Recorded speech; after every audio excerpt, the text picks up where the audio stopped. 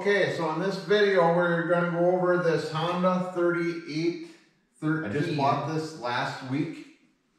I bought it not running. We're going to go over some of the things to look for when you're buying stuff that don't run. Kind of go over the lawnmower's condition. Go over some of the common problems on this model. And just kind of look it over. This is going to be more kind of a fixing video. Also, at the end, by the end of this video, I either hope to have it running or decide what to do with it. Maybe the engine's blowing on it. Maybe it's going to be a parts lawnmower. I don't really know. We're going to go through it together and see what we find out. I also have the hood for it. It came with the hood off. You can see the 3813 there. 38 is the width of the deck. 13 is the engine horsepower. That's where they get 3813. Well, yeah, 2-cylinder liquid cooled engine. That's kind of one of the reasons why I like this more, and I kind of chose it for a project.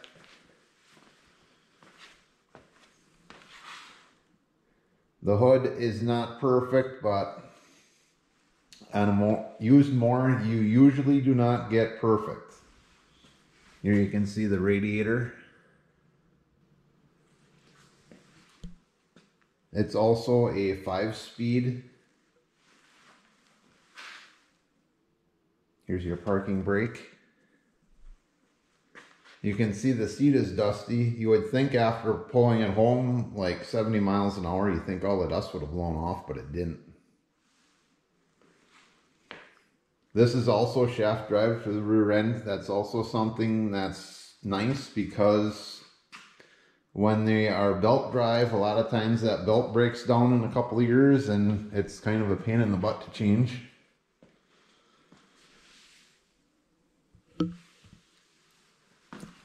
Here's your deck height adjustment.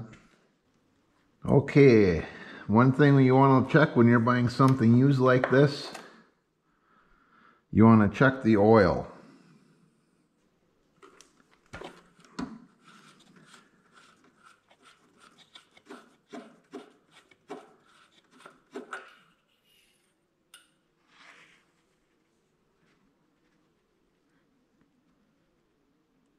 Now, as you can see, it's got oil, it's black.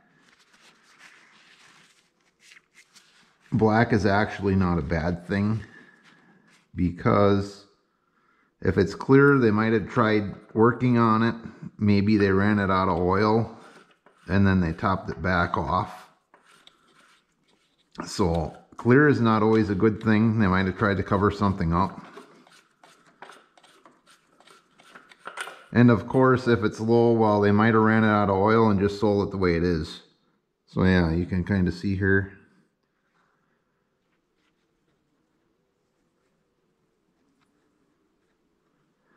Oil levels actually maybe a hair high. You always want to, don't really smell weird.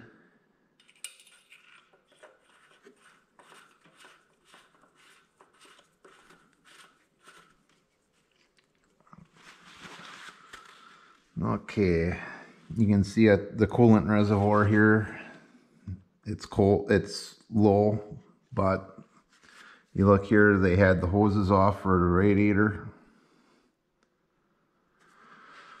So I'm thinking there is, yeah, there's probably no coolant in it. Then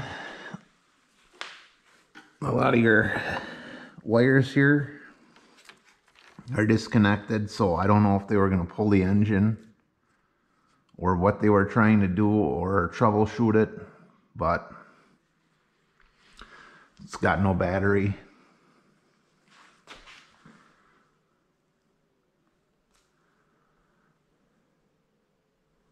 But when you're buying something used, you got to kind of look it over and try to think what it's actually worth to you. And you always got to kind of be under the impression that you might not be able to get it running, or the engine might be blown, so you don't want to overspend on it.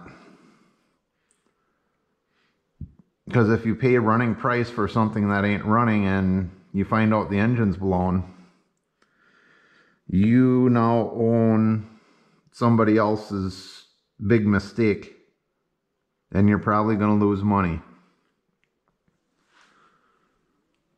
If you pay like parts price for it, now say you can get it running, you're going to have to probably stick some parts in it. You probably got a good chance to make a little money on it. You're going to be out some time, some labor, but hopefully you can make a little money on it. You can see here the fuel lines are disconnected. It's not a bad idea to have a book for something like this too, or a different one to look at. Okay, the gas tank, as you can see, is empty. There's a little bit of crud in it, but it's not just too bad. Probably a little cleaning. It's better. Actually, something that's used, sometimes it's better it has no gas in it.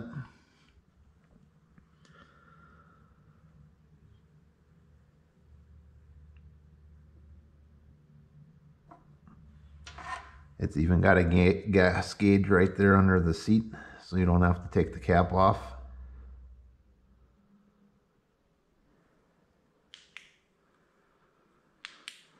And if you look, the gas cap gasket don't look too bad. This one here is off of a John Deere. And I'm pretty sure this gasket on here is not ethanol resistant. And if you look, the ethanol kind of started breaking the rubber down and it started cracking, and that thing is junk. That's why you get this older stuff. You shouldn't be putting ethanol in it because it was designed before ethanol was around. I just set the hood on to get a little more of an idea what it looks like.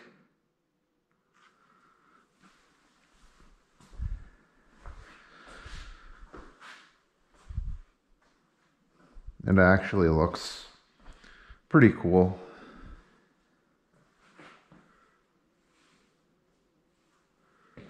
One of the things I like about it though is it's built good. It's a smaller mower that's built good, which is very uncommon.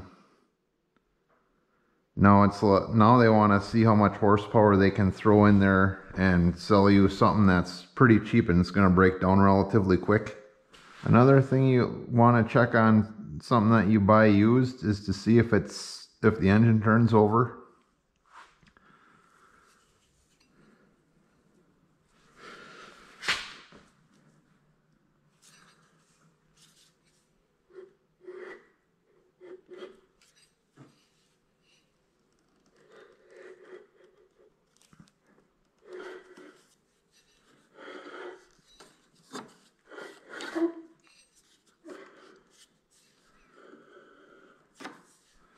Here you can see it's turning over. That's a good thing.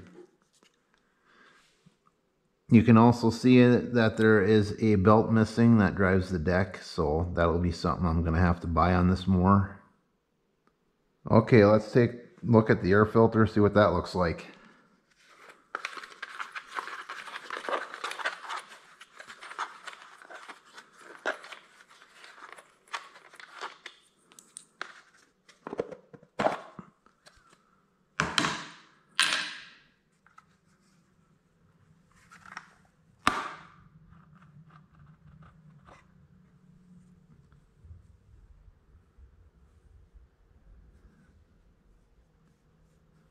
That thing's seen better days. That pre-filter is pretty much totally shot. The rest don't look that good. Oh yeah, that thing's breaking apart in my hands. Wow. Probably get the whole works.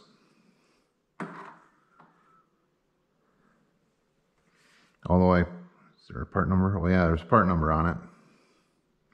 Another thing about the engine in here, this is designed, it's an actual Honda engine. It ain't like your ordinary Briggs & Stratton, Kohler, Tecumseh, stuff like that. This one runs more like a car. That was one of the selling points on this lawnmower. Yep, I got the air cleaner back together. So now I'm gonna look at, take the spark plugs out and see if, kind of overexposed there, see if the pistons move up and down, just in case somebody ran out of oil and broke a connecting rod but didn't come through the block. I've seen that already. Now you can see there's some dirt in by the spark plugs. So I'm gonna have to get the air compressor and blow that out a little bit. I don't want to get dirt in there. This might be my good lawnmower, I don't know. So anyway, a lot of lawnmowers have like V-twins. It'd be vertical V-twins, a lot of them. Some of them I believe are, yeah, horizontal V-twins on your bigger John Deeres that are gas. This one's actually an inline too, meaning both the pistons are basically going up and down in a line. Okay, so we want to make sure we can see that the piston's going up and down. I'm gonna try and get that on video. So basically what I did is I took the spark plugs out. I don't know, can you see it in there?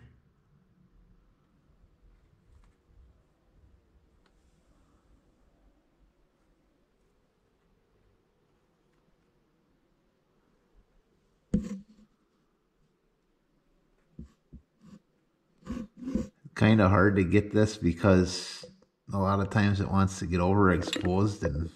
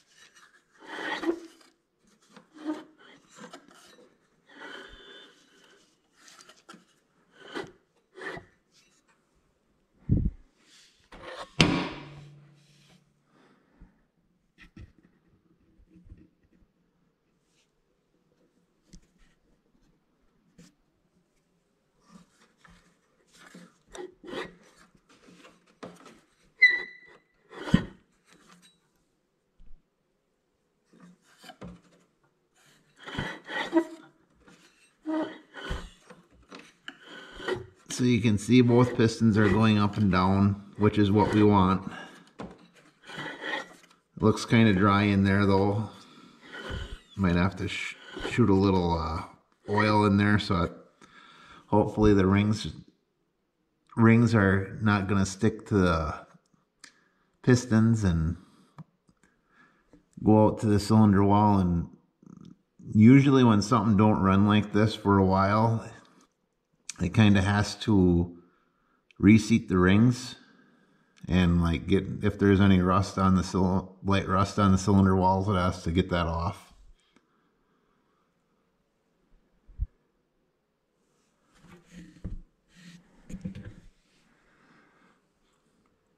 But if it had a broken connecting rod, the piston wouldn't move. And and you could have had one broken connecting rod and one moving, so it could have ran off of one. I've seen that already.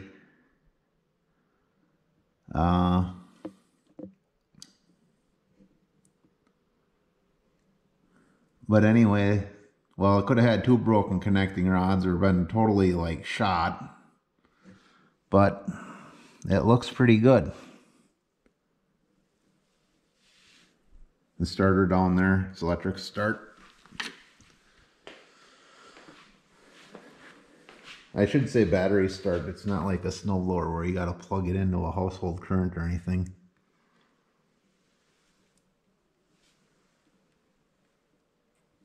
But yeah, the block looks, I don't see any oil coming out of it. I don't see any holes in it.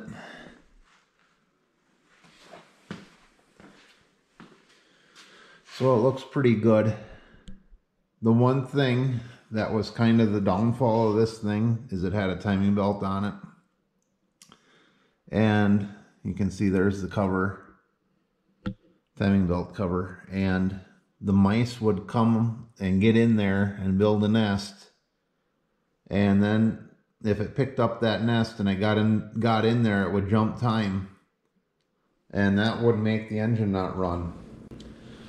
So we were going to go and hook the wiring up on this thing and give her a test fire, see what we got going, but we kind of ran into problems.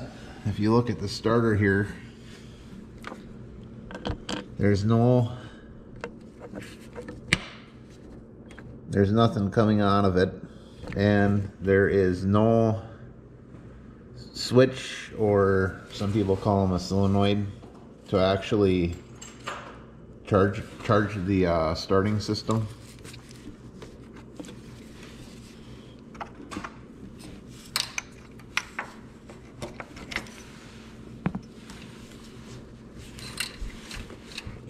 And then if you look,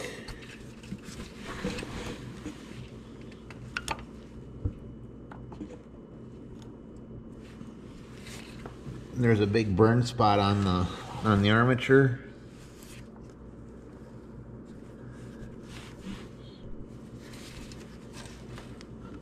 So the starter is basically junk.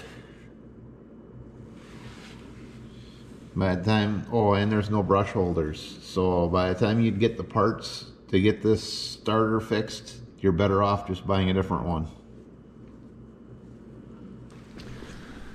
Okay, so to get this starter out on this model, your bolts are right here. One right here and one right here. But you gotta pull the flywheel to get to them. And while you're there, you might as well check the timing. And this one's actually one cog off, so it probably would have ran, but it wouldn't have ran good. If it ran at all, I don't know. We never really got it running because, well, you couldn't start it.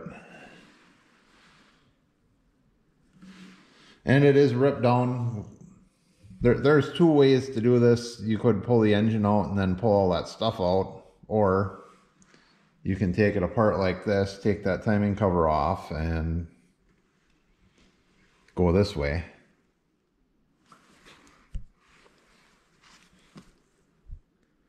The benefit of doing it this way is you'll be able to put it part ways back together and actually try it. So, like, we ain't gonna put all the seat back on and all that good stuff. We'll kind of put the dash back together enough to get the wiring harness hooked up, and then we'll try it and see what it's gonna do. Okay, we're gonna try her.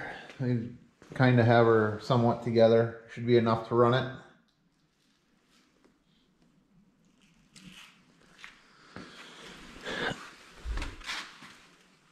We got to hold this switch in for the PTO. No, did not go through the carb, so no idea what to expect there. Choke it too. Which one even is the choke? This one.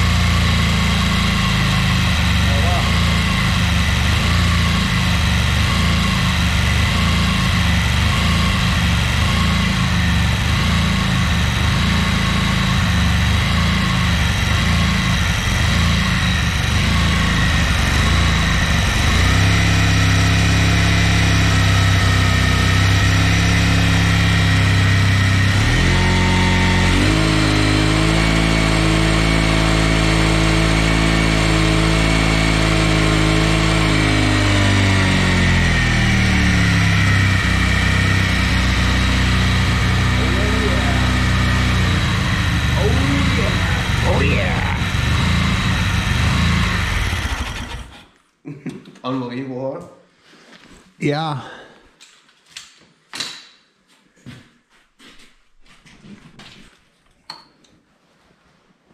No. Oh, I gotta. Choke it? I gotta hold the switch. I'll hold the switch.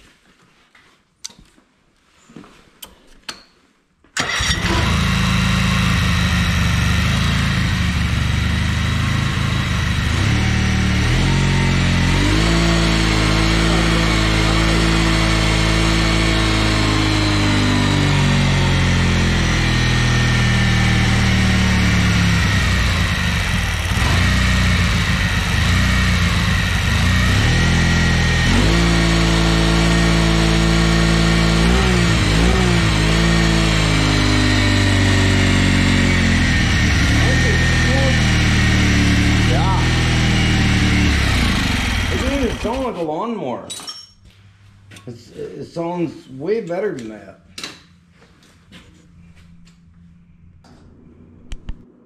You gotta pull it over a little bit and then not let it go on. I think so. Well, yeah. Okay, here we go.